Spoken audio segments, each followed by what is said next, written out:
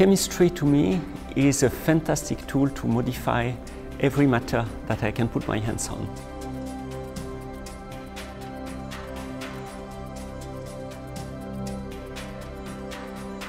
As a medicinal chemist, our role is to design and synthesize new drug candidates and then provide them to biologists and to clinicians for further development with the ultimate objective of bringing these new drugs to the patients.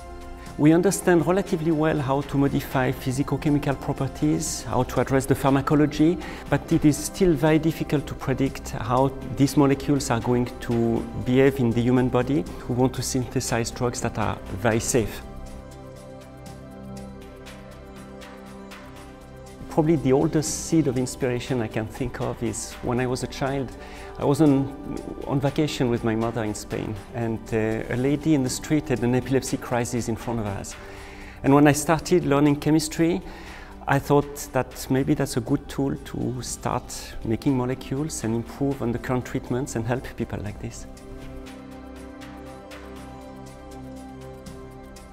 So over the course of my career, I've been privileged to be able to work in very different domains. We've developed drugs for epilepsy, for Alzheimer's disease and other indications. For me, the biggest award is when, after several years of work, one of our drugs reaches the clinic and is given to a patient and it works.